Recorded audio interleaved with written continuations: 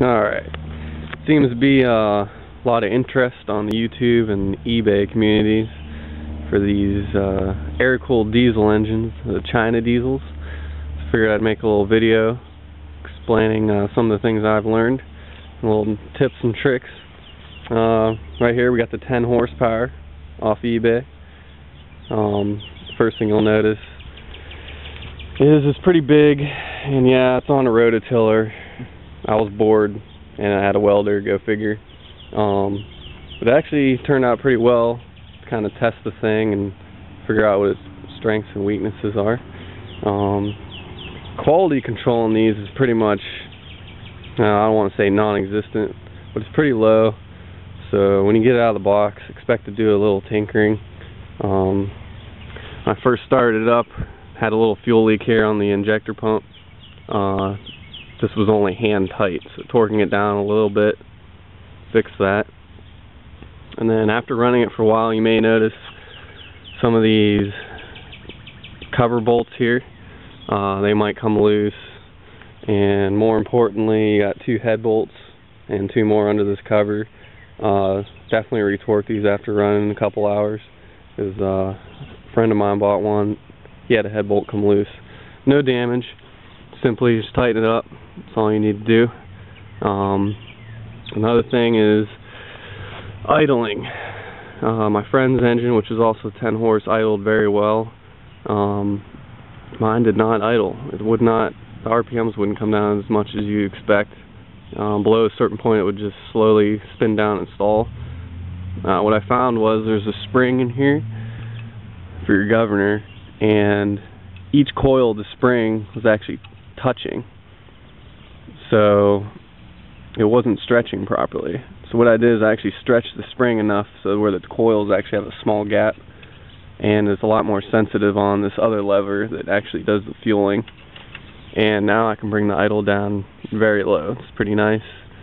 When you first run it, you'll notice it definitely smokes. I don't know what they do at the factory to adjust any of that, if anything, but there's a fueling screw. It's this big screw. It's the maximum amount of fuel it lets. This was all the way turned out, probably because it's 10 horsepower, so they figure open it wide up. I actually turned this in some because I didn't actually like how much smoke it was creating. And, you know, smoke is pretty much waste fuel, so it's no good. Of course, once messing with the spring and the fueling, you're going to have to readjust your max RPM back to where it's supposed to be. Other thing I would say is definitely run this for 5 minutes, drain the oil.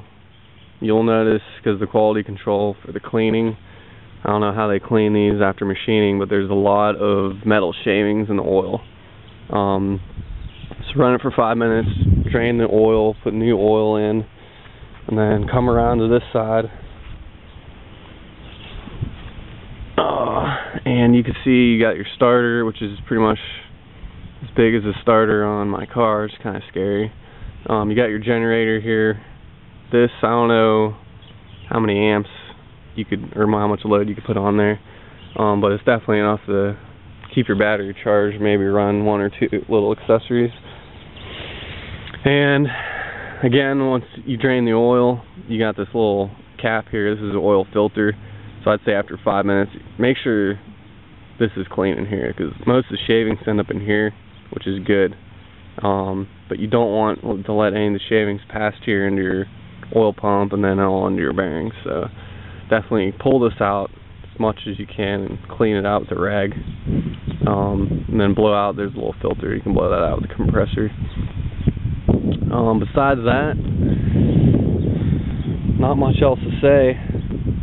You'll definitely notice over gasoline, much more fuel efficient. It has much better usable torque over any RPM. It's very hard to stall out, which generally is what you need when running any kind of equipment. So this has been sitting for about a month, hasn't been started. It's decently, it's a nice day, it's pretty warm out, it's not cold. I have started this and around 15 degrees Fahrenheit weather. It actually started pretty well as long as you have a decent battery, because you're going to need to crank it over a couple times to build up the heat to get the fire over. But it definitely, I wouldn't be too concerned about cold starting. I mean, it definitely starts. It's not unacceptable. So this has been sitting for about a month here. I think our fuel's on. Let's try and start it and see what happens. Got the lever here for the gas. Crank that up a little. Belt's disengaged, and I've yet to install a starter switch, so we're going to use this little jumper cable here. Alright, let's see what happens.